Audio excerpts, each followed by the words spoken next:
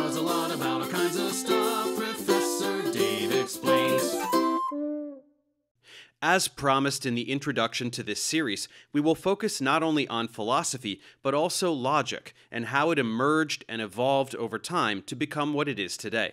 Logic arose as a proper school of thought with Plato's pupil Aristotle by the 4th century BCE, but it didn't simply manifest overnight.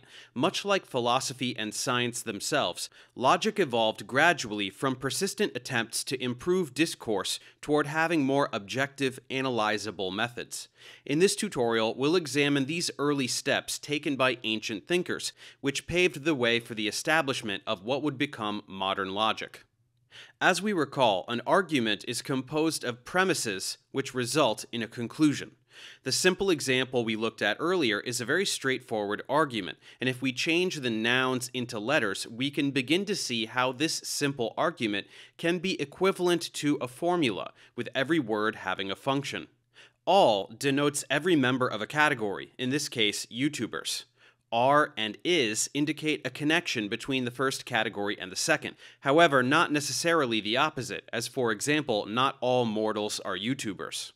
What we establish with this argument, then, is a relationship between certain categories, such as YouTubers and mortals, and how a member of one of those categories, Dave, is therefore a member of the other. Changing these words while maintaining the same format would still be valid, as with the classic all men are mortal, Socrates is a man, Socrates is mortal. We could even alter these operating words, all to some, is to is not, and so forth, and we would get different kinds of arguments. This basic format is what Aristotle would call a syllogism, but some of its early elements can be identified millennia before him. The earliest source we have on formulating some kind of logical operators are the Babylonians, specifically with the Sumerians and Akkadians in Mesopotamia. Instead of introducing them in an analysis of discourse, such as philosophy or science, for example, they were developed as part of their codes of law and jurisprudence, especially the ur-nammu, circa 2047 to 2030 BCE. The lipit-ishtar, circa 1900 to 1850 BCE, and the Hammurabi, 1728 to 1686 BCE. They would be publicly written in slabs or walls, and they contained basic operators, such as or, and, if-then, much like premises. When the judges needed to evaluate given facts, then an inference would occur toward a verdict or a conclusion. The basic shape would be if crime, then punishment, which would be the code of law. A crime occurred, the fact requiring judgment, then punishment, the verdict or conclusion. These codes directly influenced the Greek law in which Aristotle lived centuries later, potentially influencing his ideas. On the other hand, although Confucius preceded Aristotle by a couple centuries, not much of Chinese philosophy seems to have reached Greece by his time. As we already saw, Confucius and his predecessors centered their philosophical perspectives around language, or more specifically on names, or ming, and their relationships with all the things they designate. In his Analects, when asked what his first priority would be when administrating the state, he said that it would be to focus on the proper use of names, or ordering of names, Cheng Ming, as their misuse would generate an incongruity between actions, rituals, songs, law, and the people, and thus result in chaos and immorality.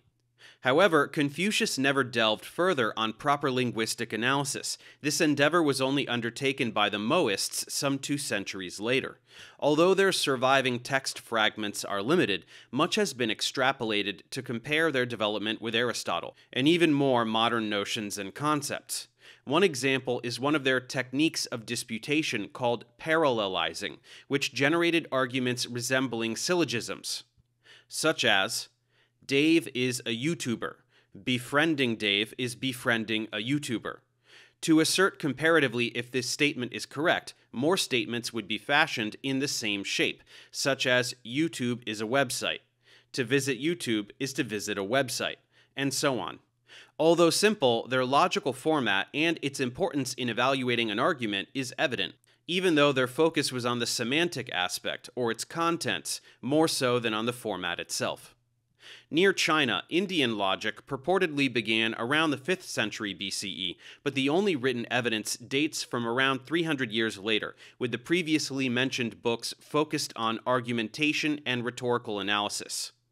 The katha-vatthu, or points of controversy, attributed to Moggaliputta Tissa, is interesting as an underlying format can be seen in the points of discussion between a defender of a Buddhist school of thought and an attacker of their values. Adapting the subject to our current context, this would be an example. Defender: Is Dave a YouTuber? Attacker: Yes. Defender: Is Dave a YouTuber like any other YouTuber? No. Acknowledge your refutation. If Dave is a YouTuber, then he is a YouTuber like any other YouTuber. What you say here is wrong, namely that we ought to say that Dave is a YouTuber, but we ought not say that he is a YouTuber like any other YouTuber. If we deny the latter statement, indeed the former should not be admitted. It is wrong to affirm the former statement while denying the latter. Although not explicit, its shape clearly plays an important role to the validity of their argumentations, as you can interchange nouns or names and keep its format, as it happens frequently in this work. Defender: Is A B? Attacker: Yes. Is C D? No. Acknowledge your refutation. If A is B, then C is D. What you say here is wrong, namely that A is B, but that C is not D. If C is not D, then A is not B. It is wrong that A is B and C is not D. Further developments in the first 5 centuries of the Common Era helped improve syllogisms in India toward more simple and effective formats such as this. Proposition: X has Y. Reason: Because X has Z. Relation: A relation which possessors of Z bear to possessors of Y. This developed especially with the Nyaya Sutra, or aphorisms on logic, of the Nyaya school, and its illustrated successor, Karaka Samhita, or Karaka's collection, culminating around the 5th century CE with the Buddhist thinker Dignaga and his successors. Dignaga standardized logical practices for much of posterior Buddhist philosophical inquiry, ascribing a great deal of importance to parallel examples, as in Chinese logic. One example would be this. Proposition: X has Y. Reason: Because P has Z. Example: That which has Z has Y, like D, where D, distinct from P, has properties Z and Y. This is a clear deductive syllogism, meaning that it is characterized by or based on the inference of particular instances from a general law, with an explicit focus on its format and method of applicability. This is in contrast with an accidental use of the syllogistic shape like many of our previous examples. He also developed advanced notions regarding surrounding concepts and even a truth table. Although these developments were almost a millennium after Aristotle, nowadays it is recognized that a few Indian elements were more advanced than their Greek counterparts, having even influenced recent mathematicians and logicians such as George Boole, creator of Boolean operators in the 19th century. Finally, the pre-Socratics also hinted at some early logical elements.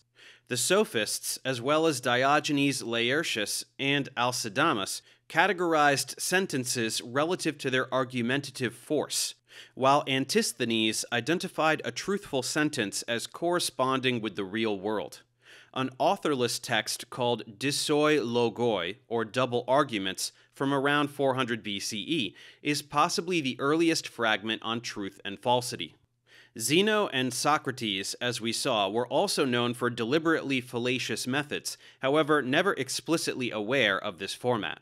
Plato's formal categorization of this method as a dialectical argument was also in a manner akin to a prototypical logical analysis.